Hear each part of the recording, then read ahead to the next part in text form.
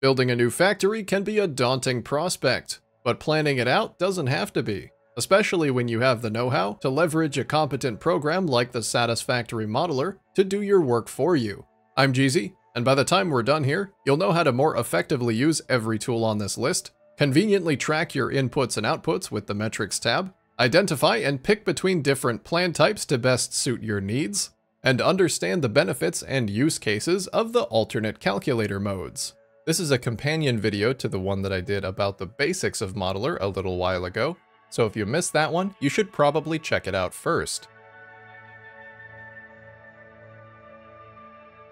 I'm gonna start off with a strange little building called a splurger. Dragging multiple inputs and one output will allow it to function as a merger.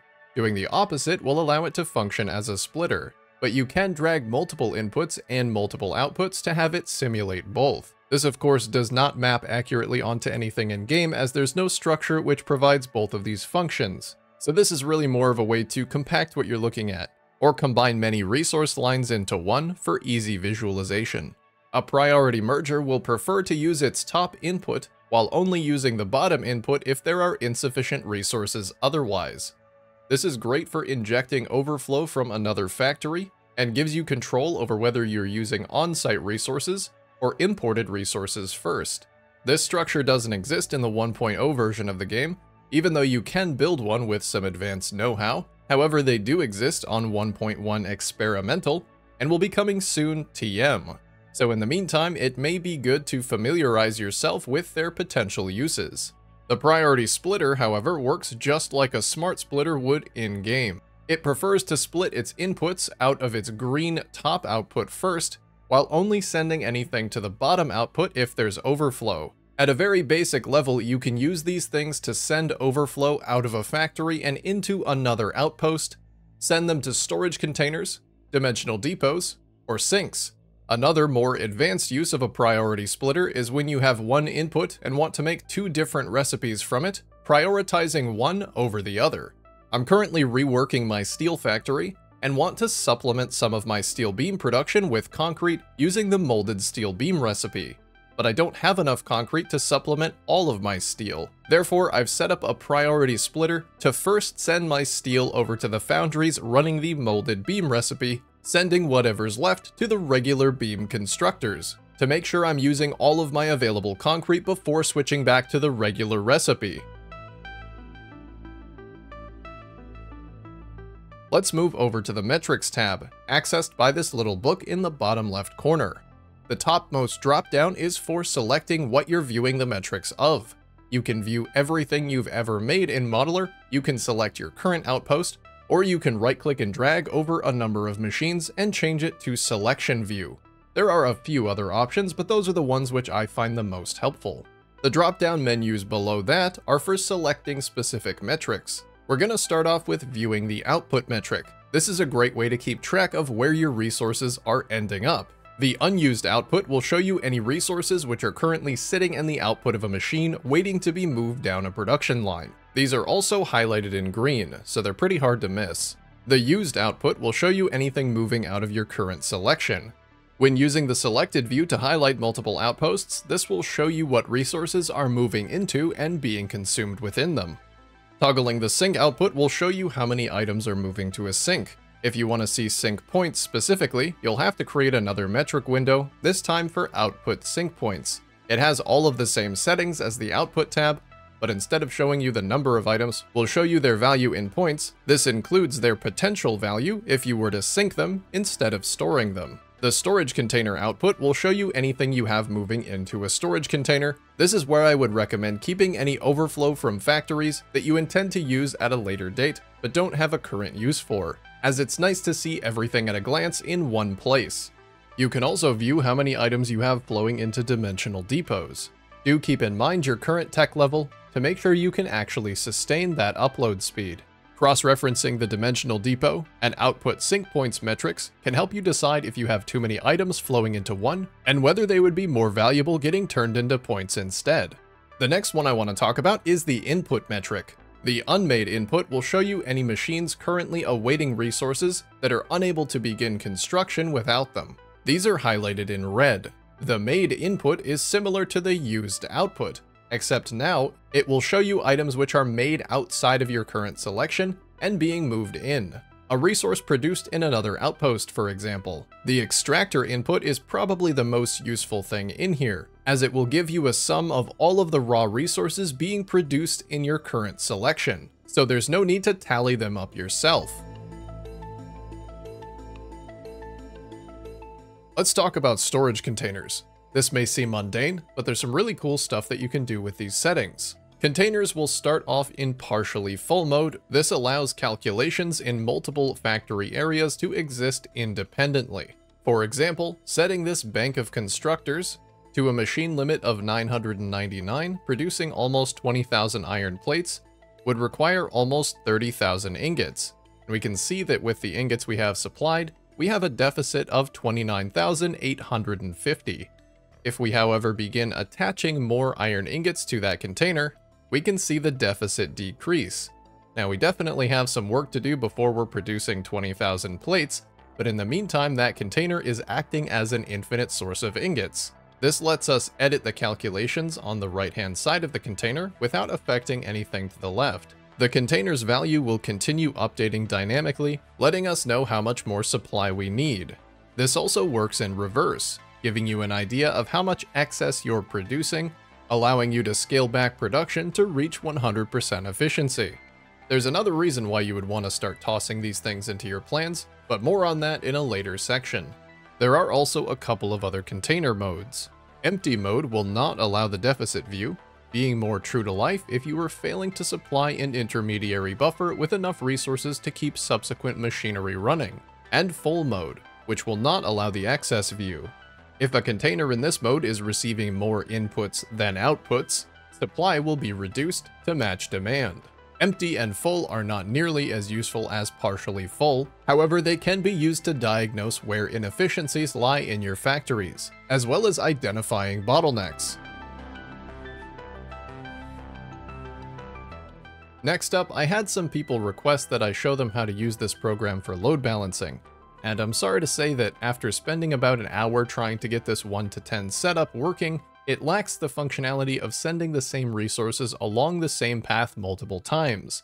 As you can see in the top left corner, the iron ore icons are here, but it lacks values. You can, however, double click on any of these splitters and add a title to help keep track of where your items are being sent back, and just use it for general layout planning.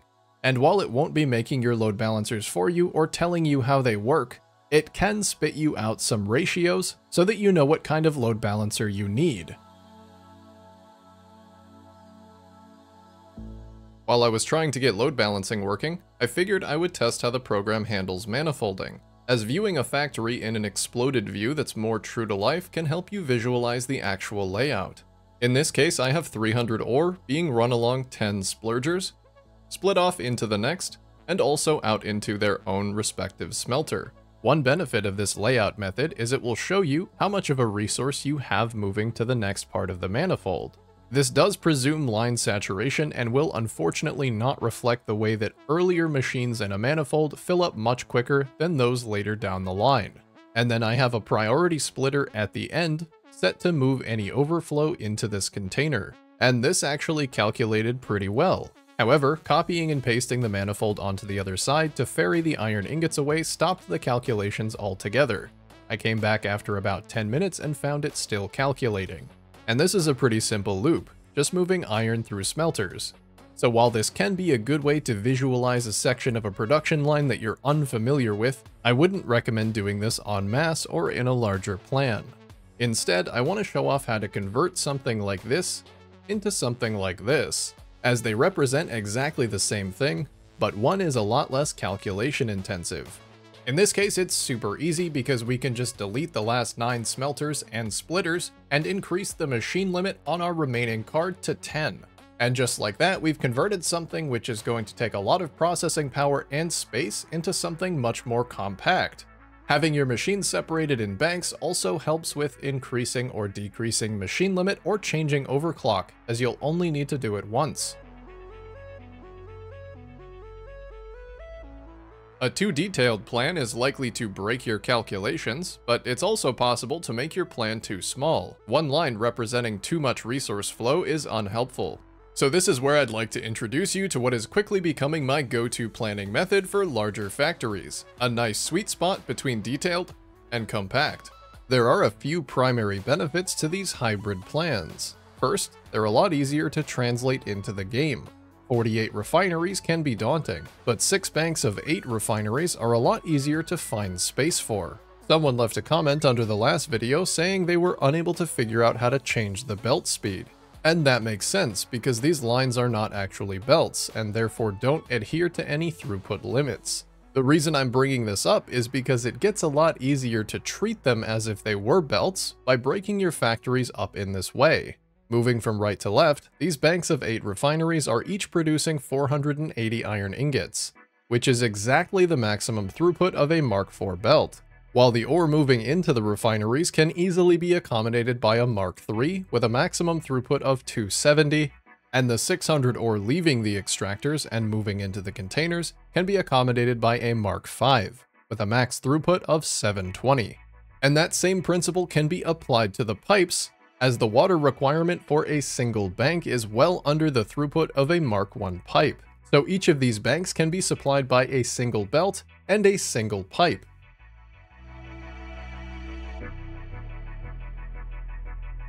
You can change the calculator mode by coming to the top right, clicking these 3 lines, going to Settings, General, and clicking this drop down here. The full calculator mode will do all of the work for you from the beginning to the end of a production chain, and making a single change anywhere will cause the entire thing to recalculate. This is useful for a production chain that you're unfamiliar with, and it works totally fine if you're doing small or disconnected factories where a single change won't affect too much at once. However, it is the slowest method and can take a lot of time to recalculate even a single value change in a much larger plan. One way to continue using the full calculation mode even after your factories get a bit larger is to segment them with partially full containers. This allows you to cut the calculations up into chunks, making sure they don't all happen at once. Do keep in mind that using your containers in this way will require you to set machine and part limits later down your production line, as a partially full container acting as an infinite source of its output will stop acting as a natural bottleneck. For example, my concrete production here is massively in the red, as my steel factory is attempting to use way more than I could ever realistically produce. Because the only other input is steel, it will just use all of the available steel, while disregarding concrete as a bottleneck. But by setting a machine or part limit on these foundries, we can get that concrete down to a more reasonable value. Next up, we have the manual calculation mode. This mode allows conflicting values to exist, and some will be arbitrarily ignored. Anything which contains a conflicting value will be highlighted in red for you to fix. Entire outposts will be highlighted if there's even a single machine bank in there with a conflicting calculation. I personally find this mode to be a lot less intuitive. It also stops priority splitters and priority mergers from working. However, fewer automatic calculations means that even very large plans load incredibly fast. Whether you decide to go with full or manual mode, I would recommend picking one and sticking to it, as swapping between modes will change your entire modeler. You can't do one outpost in one and another outpost in another, and it's really difficult to convert between them if you've been using one for a long time. Finally, we have the no calculation mode. I've yet to find a ton of practical use for this mode, but you can use it to plan factory layouts that you don't need or already have the calculations for. Thanks for watching, everybody. If you enjoyed or learned something, please leave a like, subscribe if you'd like to see more, and comment down below telling me what you thought. One final thing I wanted to address is a question that I've received a lot. People have been asking if I will release my world save. Currently, the answer to that question is no, as I have some factory tour videos planned and I would like those to catch up, or at least be pretty close to my current progress before I begin sharing the full save. However, every video that I've released a factory tour for, I will begin including a link to my Patreon down in the description below, where you can get access to the mega print of that factory, and import it into your own world in case you want to take a look. The end goal of this is to eventually catch the factory tours up to my current progress and begin releasing the entirety of the world save in stages. As I complete a new factory, the world save will be updated. I'm also going to be releasing some additions to my current blueprints over there, such as this glass train tunnel, which is designed to snap on top of my modular rail blueprints. To be perfectly clear, most of the things that are going up over there are going to require the $5 a month subscription tier to view and access. I will also be moving all of my existing blueprints over there so you can find them all in one place, but those will remain free if they already are. Even if there's nothing over there which strikes you as worthwhile at the moment, you can come and join as a free member to be notified of any new posts. So come check it out. It's a great way to support the channel and get something cool in return. And thank you so much to my two first Patreon supporters, Adam G and BJS.